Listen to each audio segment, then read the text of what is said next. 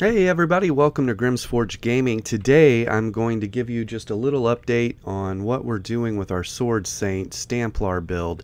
And I released some BG footage as I was testing different builds and stuff, and ultimately this is kind of what we rested on. And I will give you some ideas of different armor sets that you can run for this. It's pretty flexible right now. Anyways, jumping into the build, very first thing, we are running the Ring of the Wild Hunt, and if you saw that BG footage, we have access to a lot of speed on this build through the ring here, and then we also are using Quick Cloak.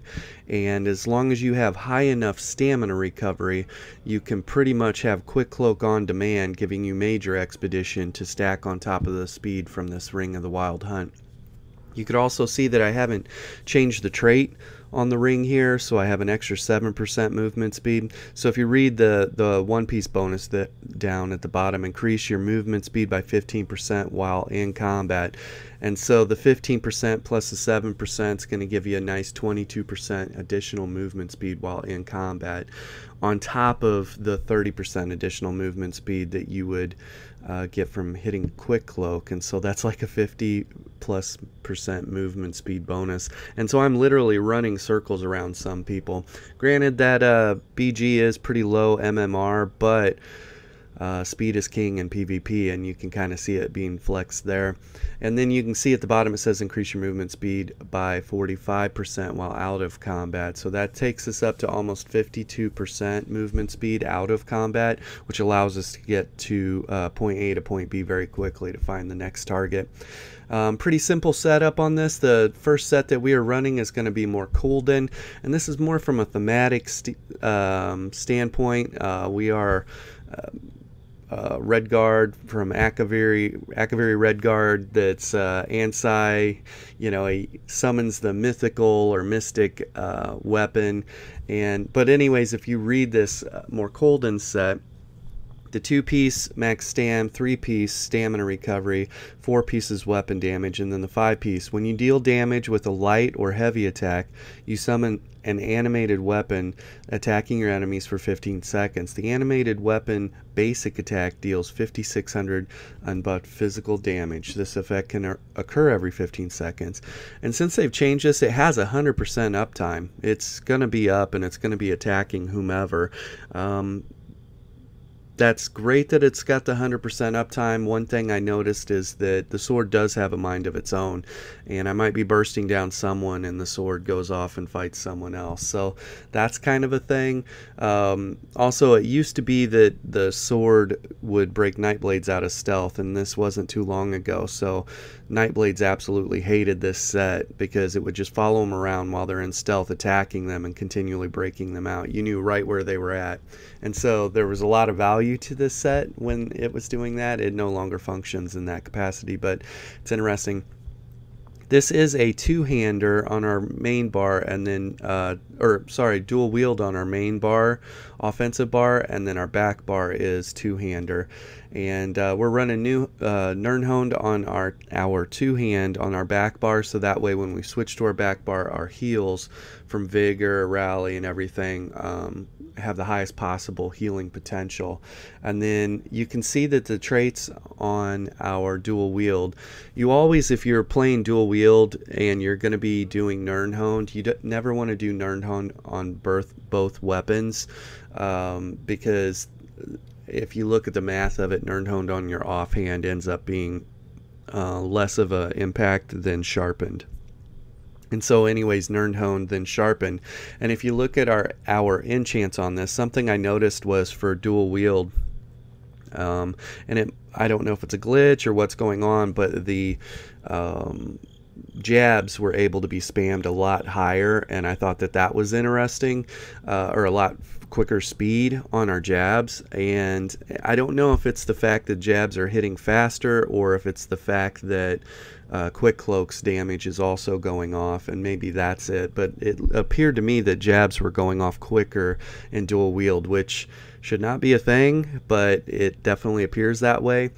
After I play this guy because I have two Stamplars. I play the dual wield Sword Saint versus the two-hander Spartan Unleashed, and it's just this visual observation that I've made.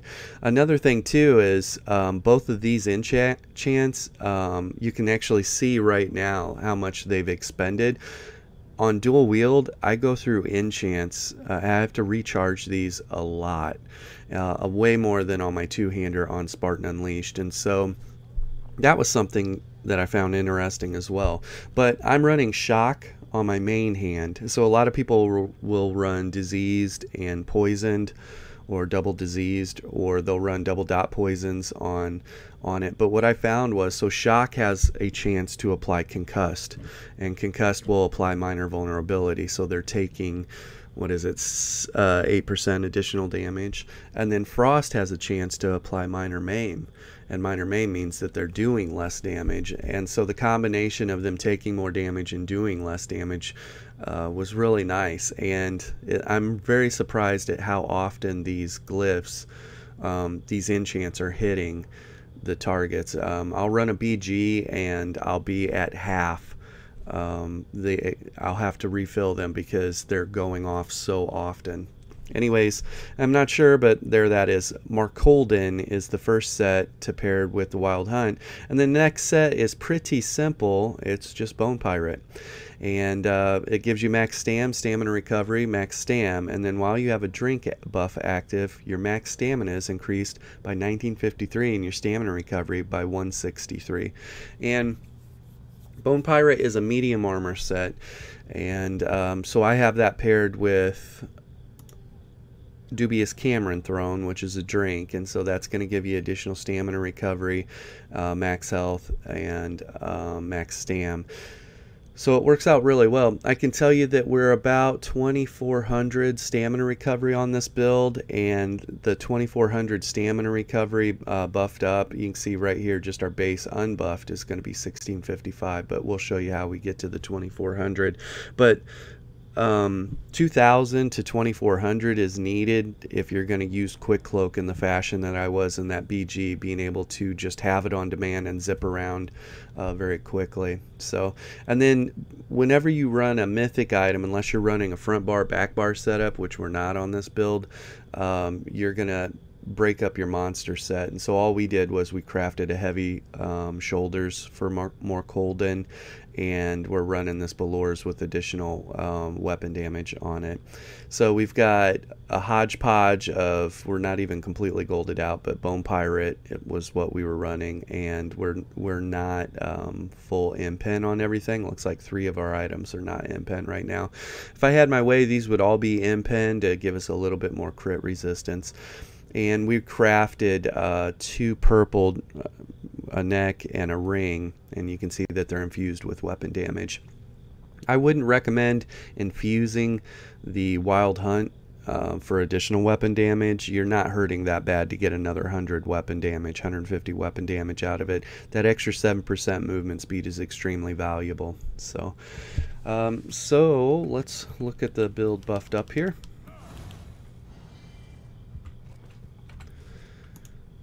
And you can see we're at 2000 here, but when we're standing in our rune, we'll get an extra 480 stamina recovery on top of that, so it takes us almost to 2500 stamina recovery. Our physical and spell resistance, looks like our buffs dropped off. Physical and spell resistance, you can see we're at 28,000 spell resistance, 25,000 on our dual wield bar, and we're not defending on our two-hand bar, so it'll be the same on that. 2,700 crit resistance, and our crit resistance will actually get better, you know, once we get those 3 other pieces with impen on them.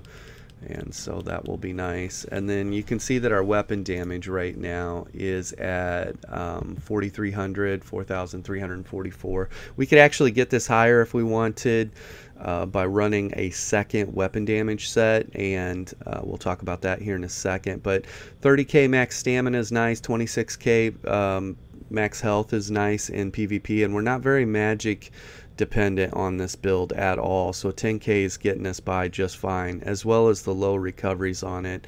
And health recovery hasn't really been noticeable as far as being low, but I'll give you another option on that too when we talk about changes that you can make on this.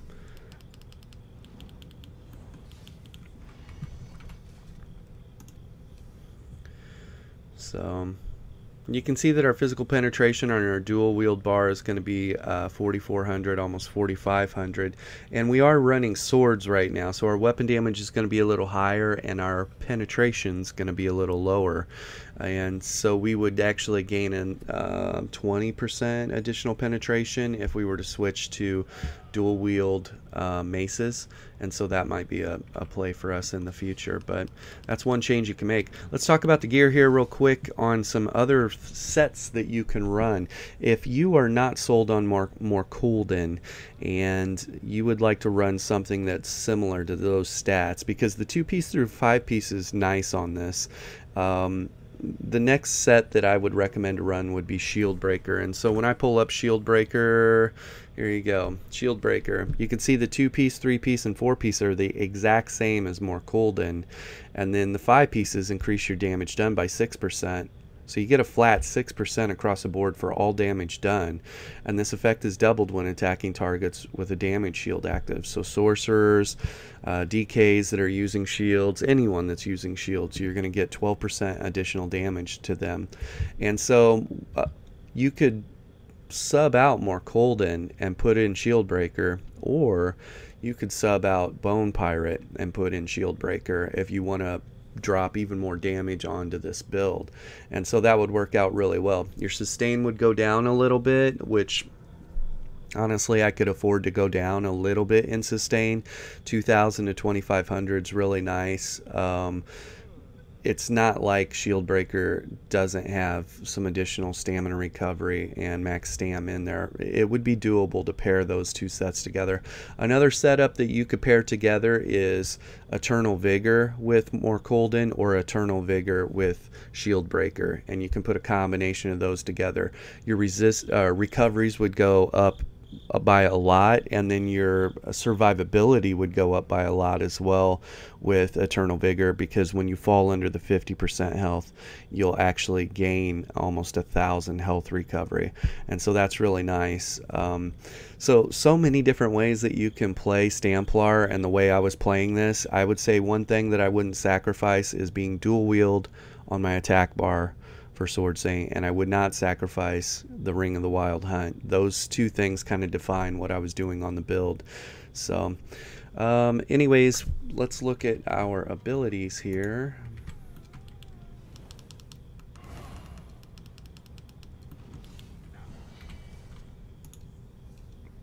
See, our Biting Jabs has a 4K tooltip on them, and then it's going to have a little bit of splash damage. We are running Whirling Blades as our execute. It's got 8,400 basic AoE damage around us. We're running Power of the Light. This is our damage multiplier, so if we want to burn someone down, and it applies Minor Fracture and Minor Breach to the target.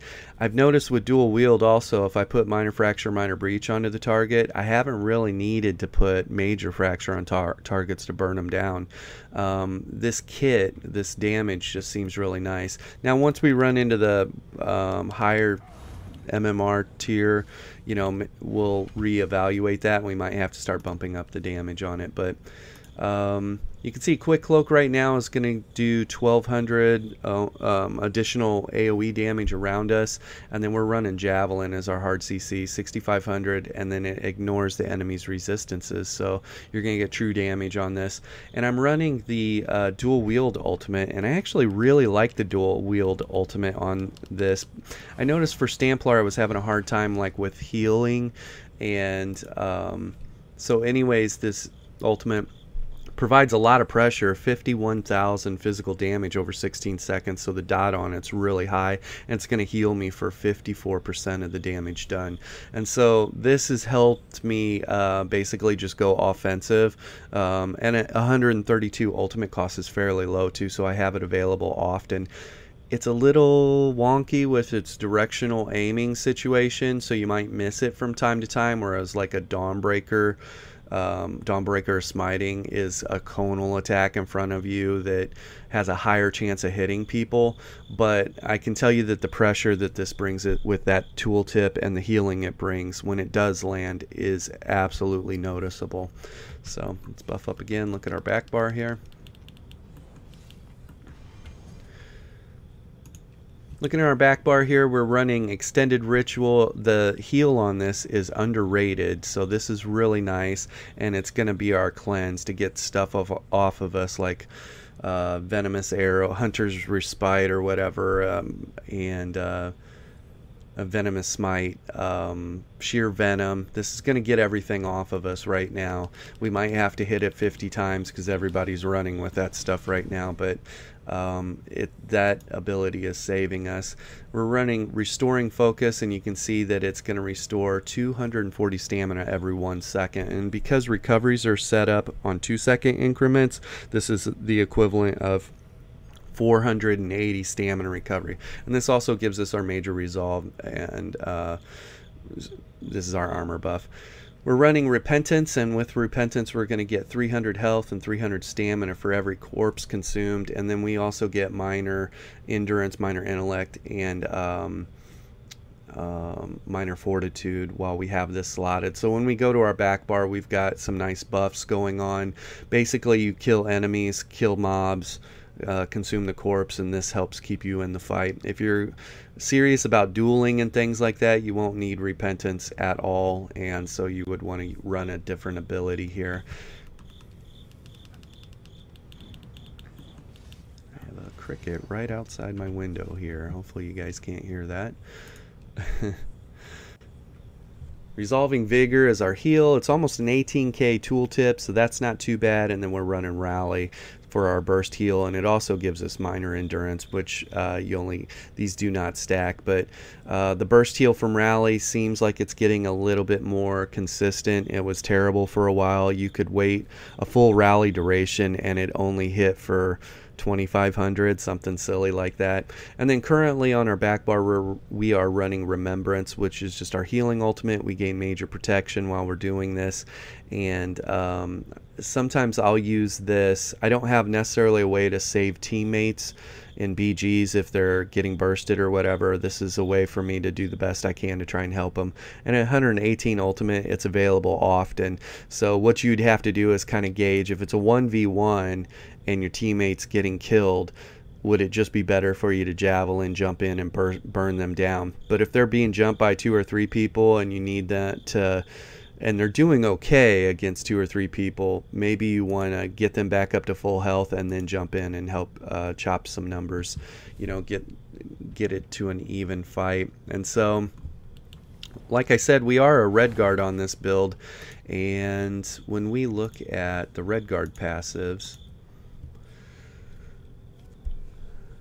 reduce the cost of your weapon abilities by 8%, and we're not using, this is probably the only weapon damage ability, and this, so that's fine. Our execute's getting cut a little bit, this is getting cut a little bit, and we're getting an extra 2k max stamina, and then when you deal direct damage you restore 950 stamina. This effect can occur every 5 seconds, and this right here, the Adrenaline Rush, is another underrated sustained bonus that your red guards have. And so biting jabs is actually considered direct damage, and every 5 seconds, as long as we're in the fight, we're getting 950 stamina back, and so that's pretty impressive.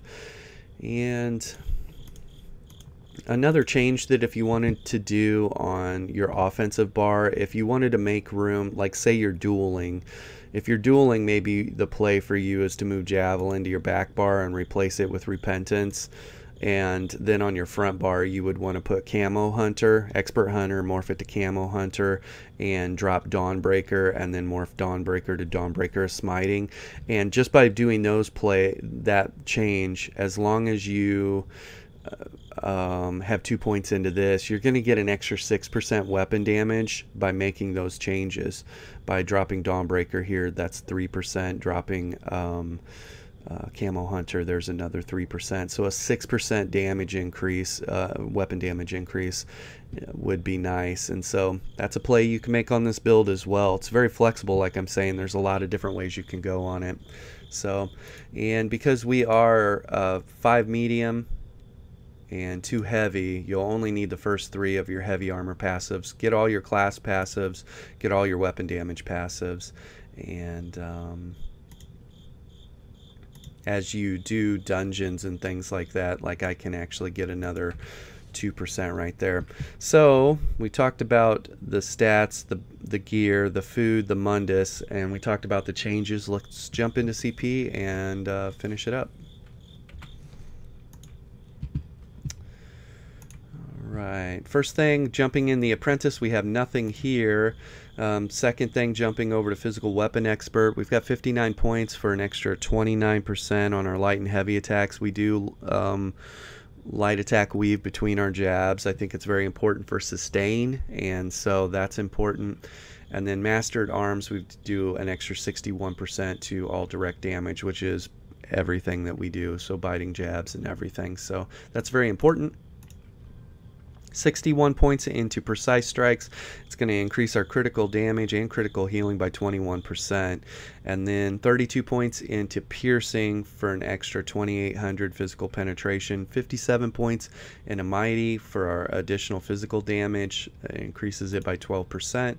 61 points into ironclad. 60 points into spell shield. 60 points into armor focus, and this gives us an extra 4400 physical and spell resistance. And so some people will look at the stats if they haven't hung out this far to see how the CP is. They'll leave a message in the build. You know, they'll leave a message in the comments that say, how the heck do you get your resistance is so high on a red guard? And it's this right here. This is how I get my resistance is so high. They didn't hang out long enough to see that. And crit resistance, we have an extra 1000 crit resistance by putting 39 points, and this is actually bridging the gap for the fact that we're missing impen on those 3 items that we're running, and this makes the build bearable, you know, at 2700 crit resistance. Nothing in hardy, nothing in elemental defender. This is where I vary from a lot of different people, and I explain this in a handful of other videos why I don't do that. But anyways, quick recovery, we got 50 points there for an extra 11% healing received.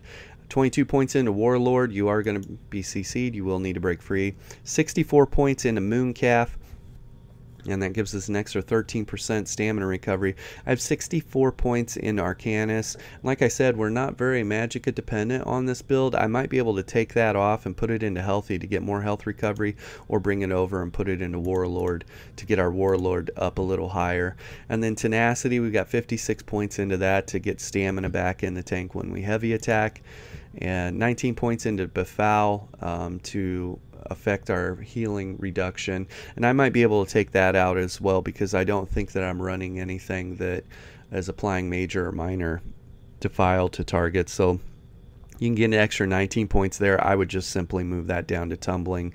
We are a very tumbling heavy build. That's how we avoid damage. We're not going to stand around and hold block on this build, because the end is near if you're doing that. So that's the build update. I told you all the different changes that you guys could do with this build. There's so many different ways you can go, and I could say as your MMR starts raising higher and you start running into problem and everybody starts feeling super tanky, you'll want to start stacking damage. So running Shield Breaker alongside with Mark Holden might be a nice setup for you, or running more Colden, New Moon, or Shield Breaker New Moon. There's so many different ways you can go with this. So it's been a lot of fun though. Check out that BG, it'll be in the descriptions below. Thanks, have a good day.